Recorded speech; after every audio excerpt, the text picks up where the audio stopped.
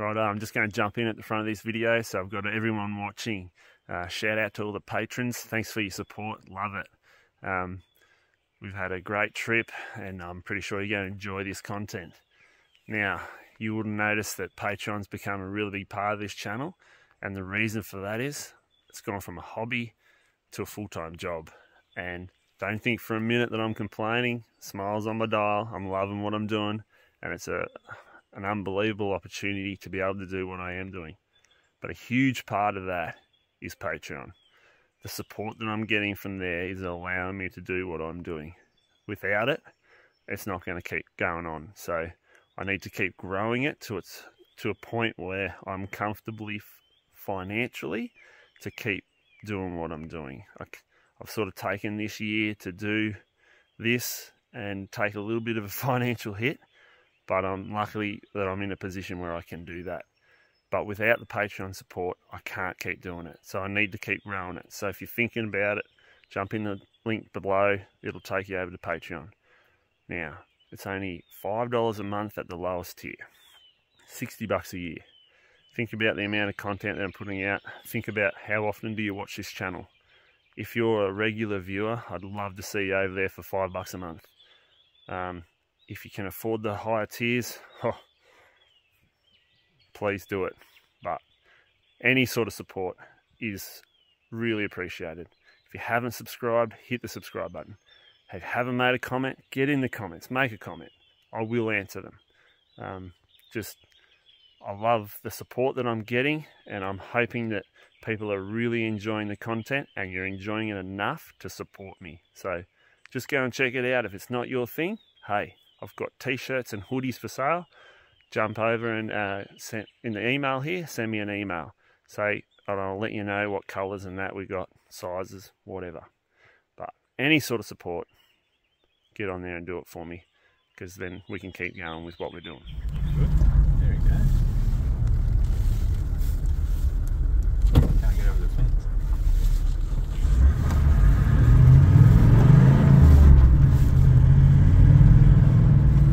Get her over the bridge.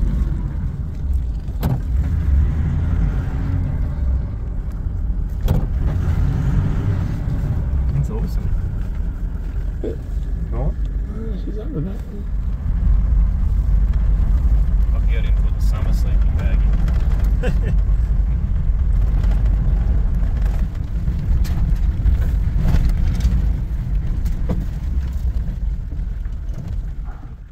Righto, here we are, walking in the dark, obviously. But we've just driven through a bloody good snowstorm to get here. It's as wet as wet. We've had over an inch of rain at home over the last few days. And but it looks like we've just cracked another cold front and we're heading in straight after it. So as you'll know, I love hunting this sort of weather. And hopefully the next few days will produce the goods for Joey. All the way from Torquay, eh? That's it, mate. Yep. So. Great to be here. Yep. It's quite chilly. It was -1 at the vehicle when we left it. So it's the 1st of November, and here we are, all rugged up in snow. Who would have thought, eh? Great Victorian alpine weather. You never know what to expect. Anyway, come along with us and we'll see how we go. Well, some people are probably wondering, how do you navigate in the dark? Apart from the headlight. Here we go, I've got Avenza maps up on my phone, and it's quite difficult to see far enough. So having the phone out and having a track that you can follow. So see the orange line there? I've tracked that out in the daylight where I could really easily see where I need it to be. And now I can make sure that that little blue dot is very close to that line, and I know I'm in the right area. It saves me wandering around in the dark looking for landmarks, which are very hard to do in the dark anyway. So that's how I do it. 2nd of November and I'm shivering. Gloves on, hands are frozen, I've got bloody hand warmers in my pockets. Glassing across here. What's rain at this level is snow, just a little bit higher. I can see snow on the hill. Proper cold. We spotted 10 deer this morning, so the conditions are perfect. But I think the deer are moving into the thicker gullies to try and stay warm. But this afternoon, I think it's going to be, it's going to be good. Just got to find a good stag.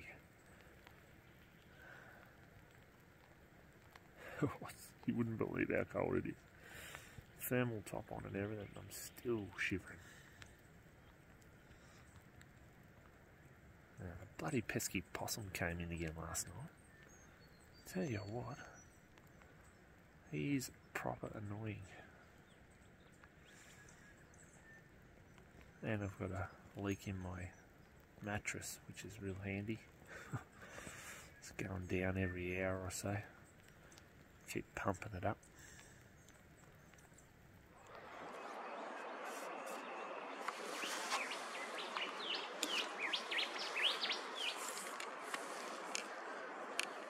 When you see that, will you be Start. keeping on looking maybe at Yeah. the stag following it? Yeah, so they should. Blue sky. Yeah, I know.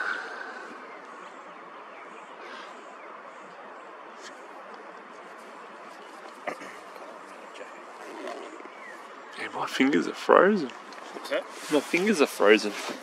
Bloody think about something. Some birthdays, I'm sure.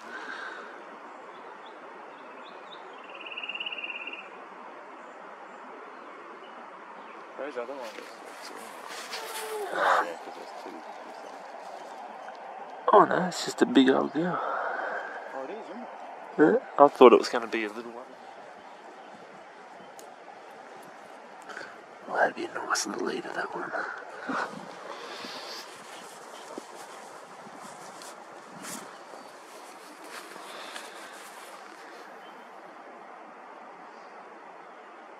Where's the big one?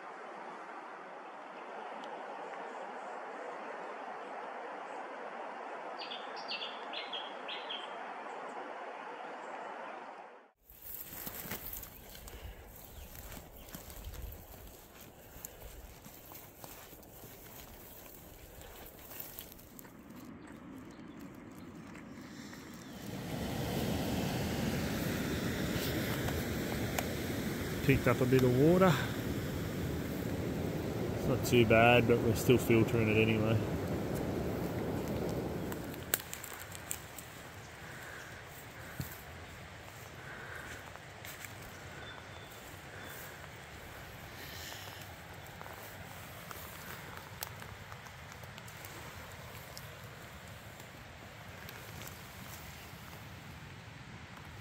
Can you smell him?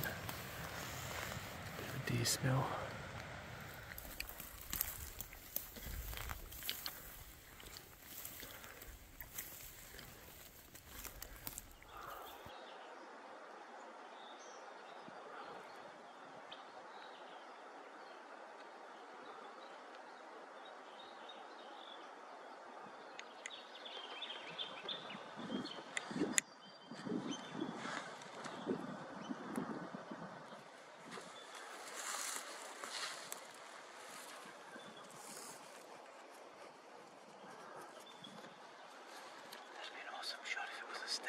Wouldn't it?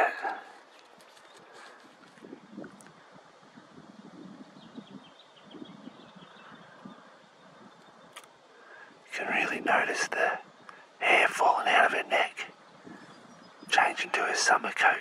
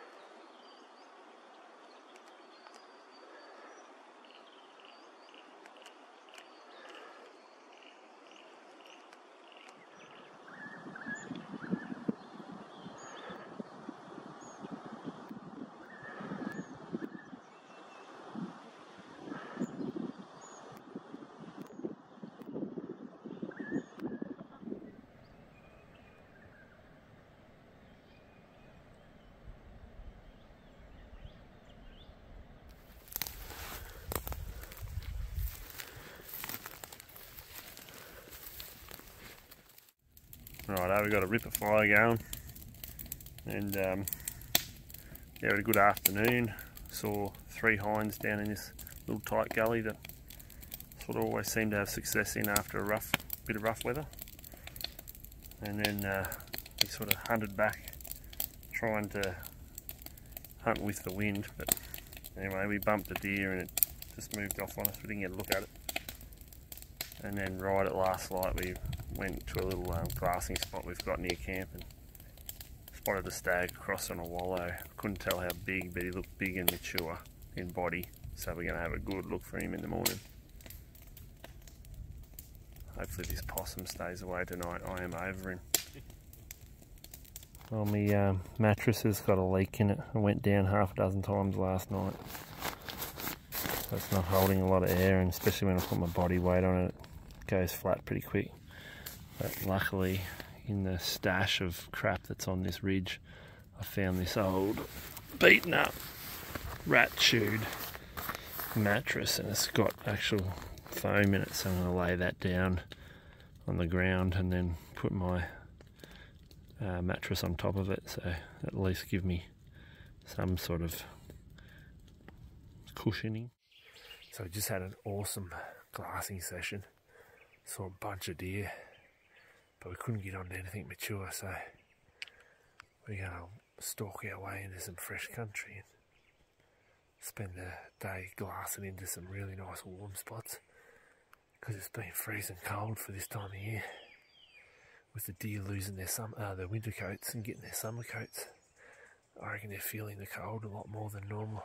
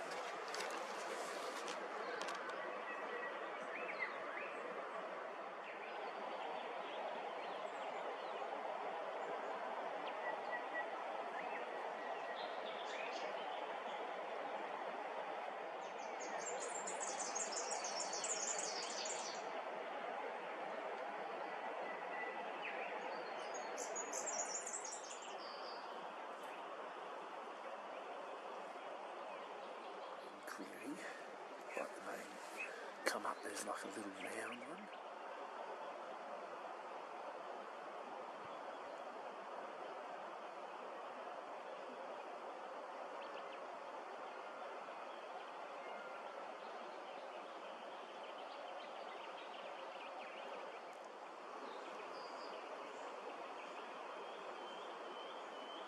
It's because it's cold. Yeah. Have you done any looking over it here? Just sort of to the edge of that gully. Yeah. So.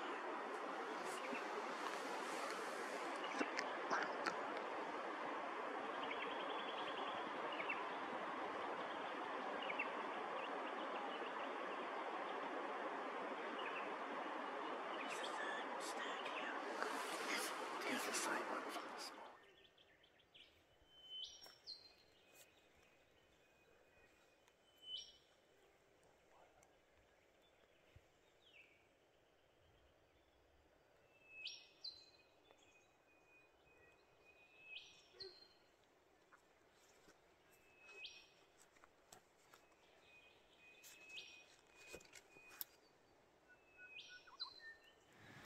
spider orchid, Brett. Found one.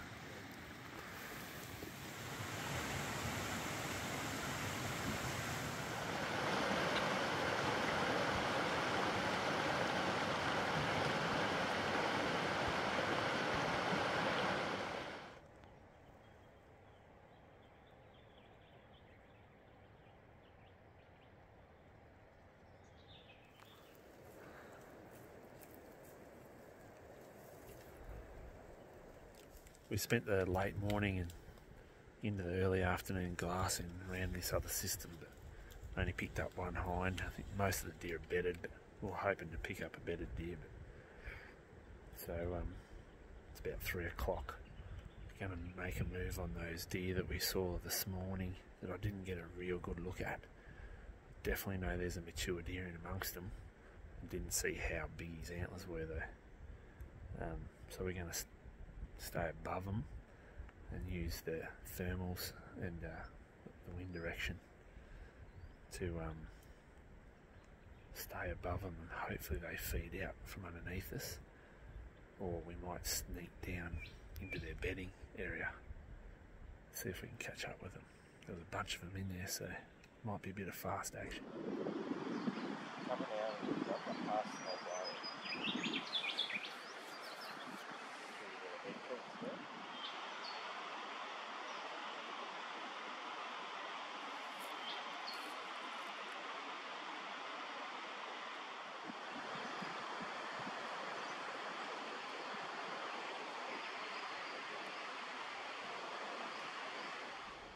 Didn't do any good looking for those deer in that spot I'd seen the deer this morning, so we've come back around to where we had about 10 deer this morning feeding.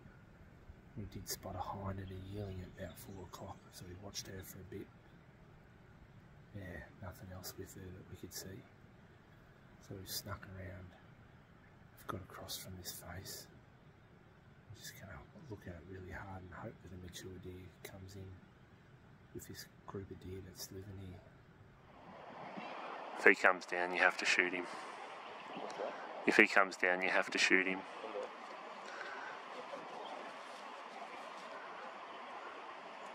I shot one nearly identical to him on the same hill. What's that? I shot one nearly identical to him on the same hill. I think it's genetics? No, it's just old. Just old. Oh, he's a big boy.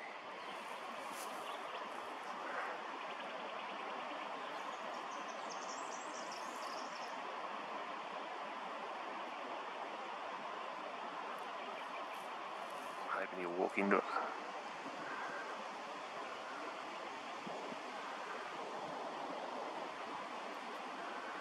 Yeah, that's Wonky from this morning. She's a... He's coming down. He's going to get a bit of trouble if he keeps going down.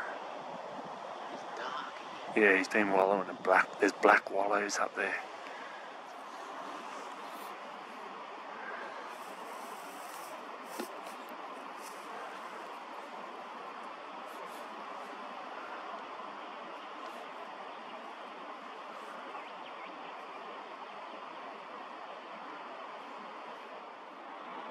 That's your deer. We've got this stag at about 360 metres. It's just in behind the head of a tree. We're all dialed up, ready to go. It's just got to come into a bit of a clearing for us and we're on. We've got deer everywhere this afternoon. Awesome.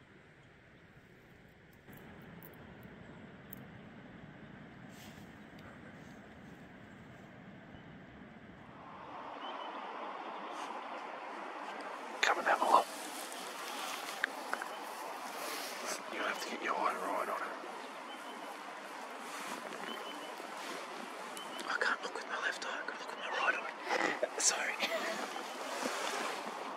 Well, you can take him, but he gets set up somewhere.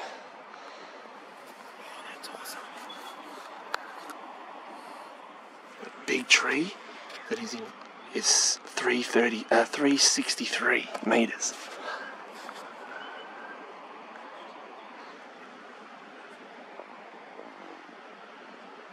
Are you comfortable?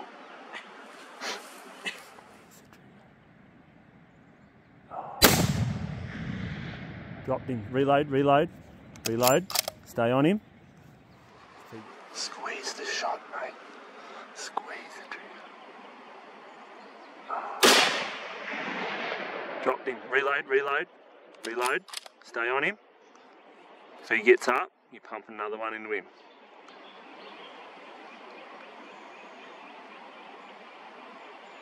Watch him. He's trying to get up, down to the left. Squeeze the shot, mate. Squeeze the trigger. Dropped him. Reload. Righto, Joe's just pulled off a good shot. It's dropped him. We've been watching him for about 5 minutes. The bushes were moving. There's no movement now. His antlers were in the air moving. His leg was kicking. It's all finished. So now we've got a bit of a job ahead of us. We've got to get across the river, get up there and find him before dark. So good. Thank you, mate. It's awesome. No worries at all. Great shooting. Yeah, so fun. It happened. I had that feeling this afternoon, didn't it? We Felt good walking through here. It did, yeah. I thought we were going to shoot one walking through here. Yeah. And then watching them up high. Yeah. There. We must have seen 8 of them up there. Oh, bunch of deer up high, moving along and moving everywhere. And then just out of the corner of my eye, I spot this deer just cruising through the clearing. And I'm just going, oh, that's one we're interested in. And I reckon it's the one that came out to the wallow last night. You reckon it's the one from Definitely, yeah. Good solid deer. So let's get over there and find him, mate.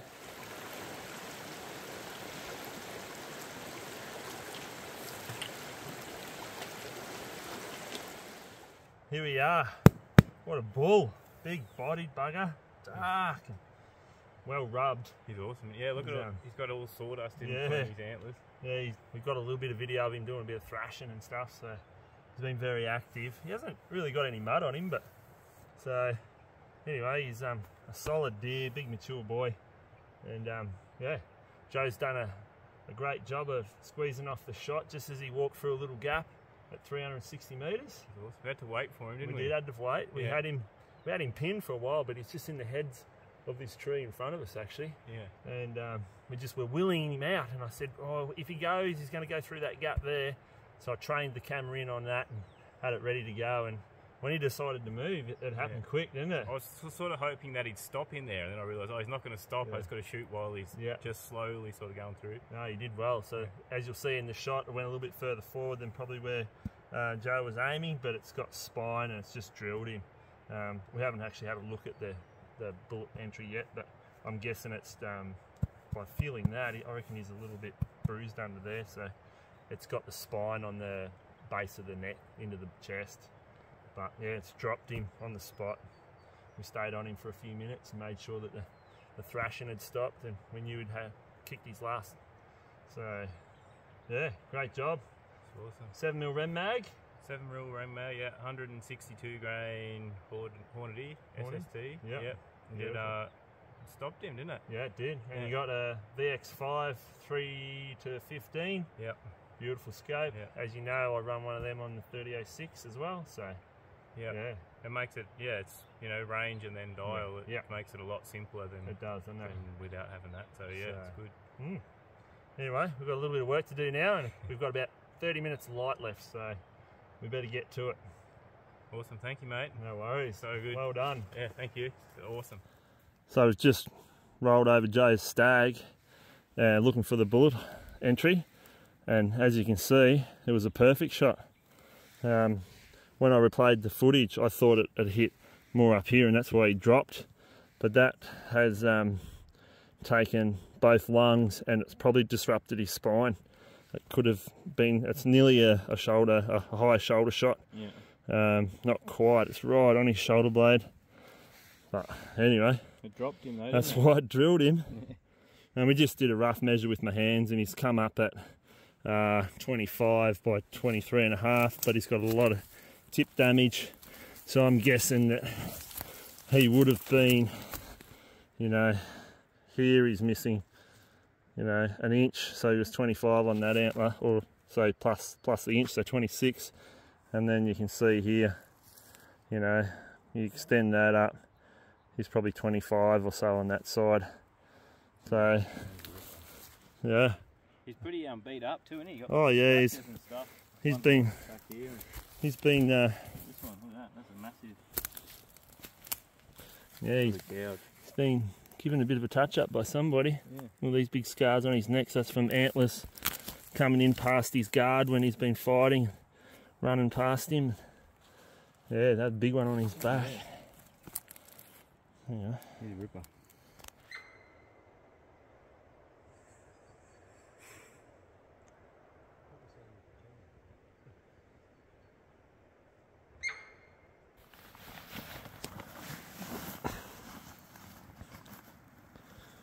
Joe's just trying to work out his meat shelf on his Stone Glacier backpack here. So got the back straps and the heart.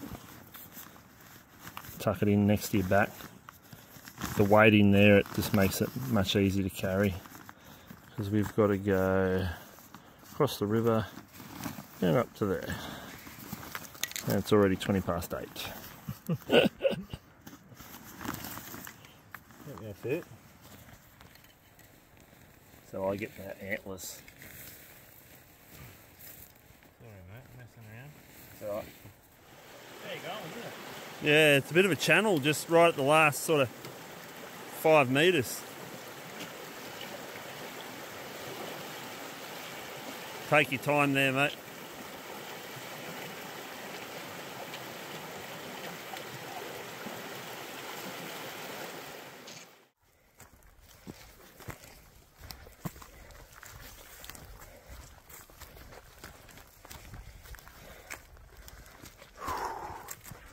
Nearly back to camp. Sweating. It's all worth it.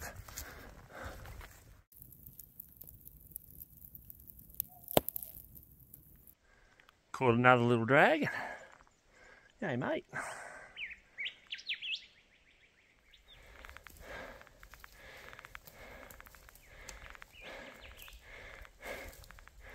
How's the lockout going? There you go, Mr. Jones from Tasmania. First client's trying out the walking technique you gave me. Thanks for the tip. I reckon that's good. Seems to be working, doesn't it? Get a little tiny mini micro rest every step. Yeah.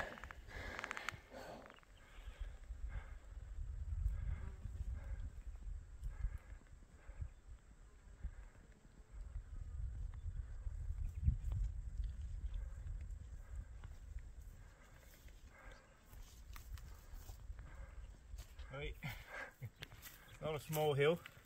Yeah, we're doing well.